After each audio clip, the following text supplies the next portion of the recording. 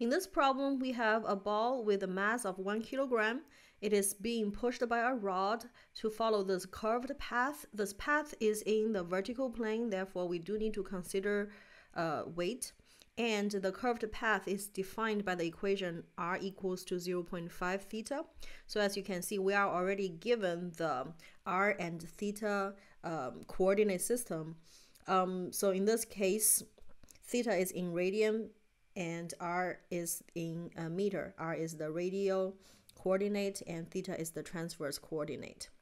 At this instant shown, theta equals to half a pi, and the rod has an angular velocity theta dot, which is simply d theta dt, the time derivative of the angular position, and that is 2 radian per second, and theta double dot, that is the second time derivative of the angular position theta, which can be considered as the angular acceleration of the rod.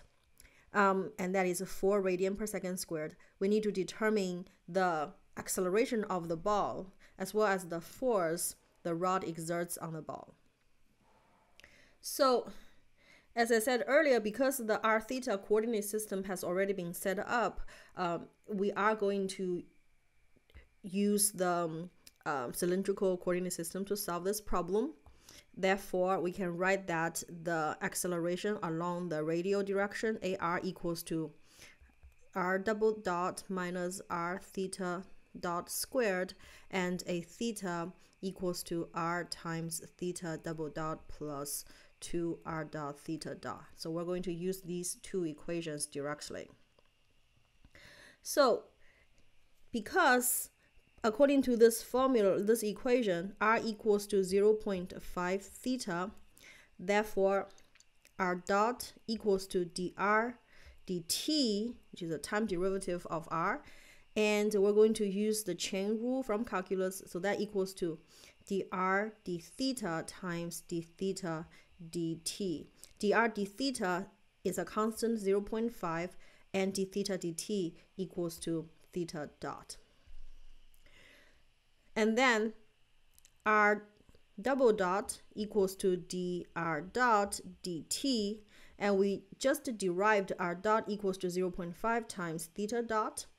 Therefore 0.5 is a constant, so 0.5 times d theta dot dt, and this term right here is simply the second time derivative of theta, and that equals to 0.5 times theta double dot. So at theta equals to half a pi, theta, we are given that theta dot equals to 2 radian per second, theta double dot equals to 4 radian per second squared.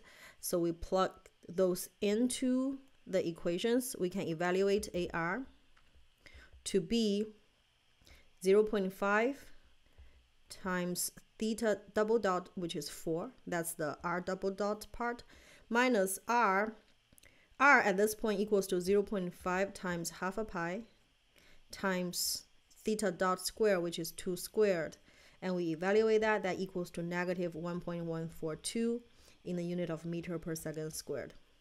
And then a theta equals to, from this equation, r again 0.5 times half a pi times theta double dot, which is 4.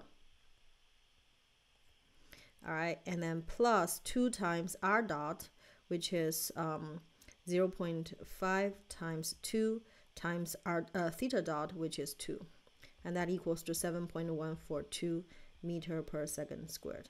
So we basically evaluated AR A theta from these two equations by substituting the known values. So from there, we can determine the total acceleration of the ball, which equals to AR squared plus A theta squared and square root, and that equals to 7.23 meter per second squared. So that answers the first part of the problem.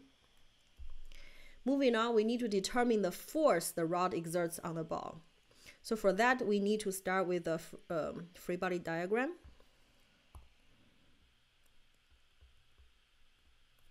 So the ball is subjected to its weight, which equals to its mass is 1 kilogram, and then acceleration is 9.81, so that's 9.81 Newton. It is also subjected to a force and a push that the rod is pushing on this ball, and this force from the rod is going to be normal to the rod, therefore it's in this direction.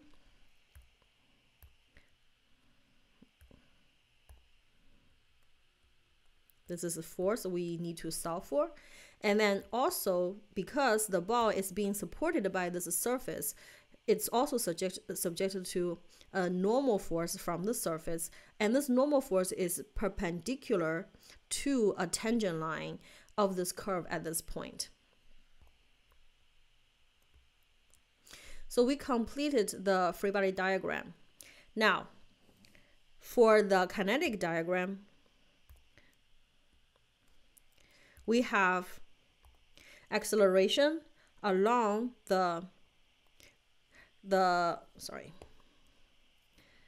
radial direction, AR.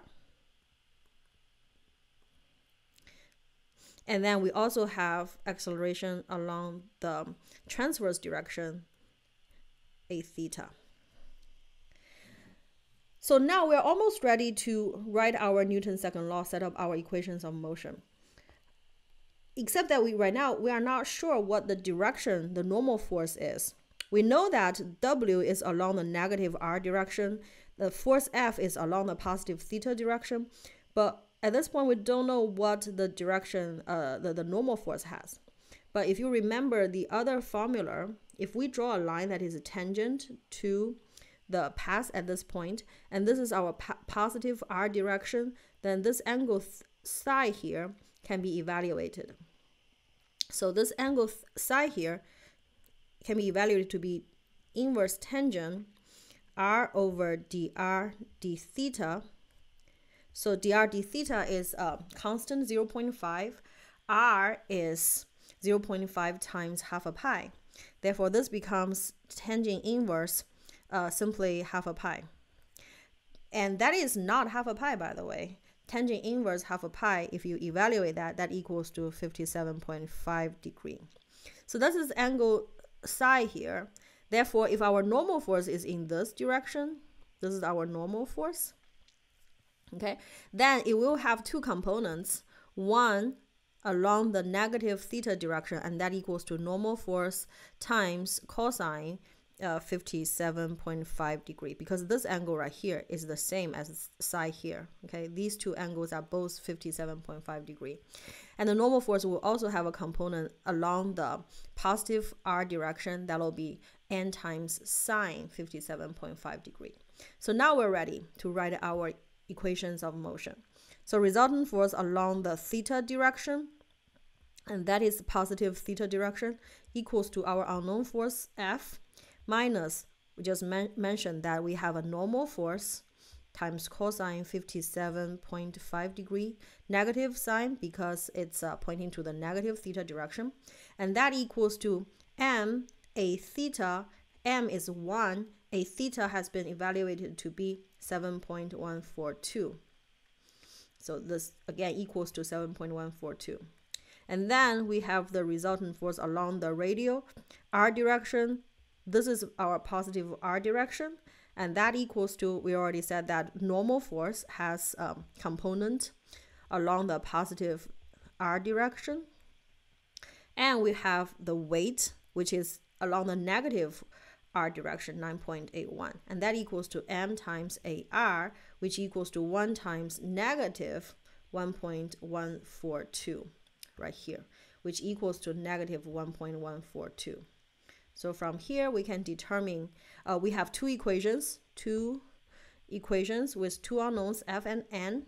So from here, we can solve for both of them.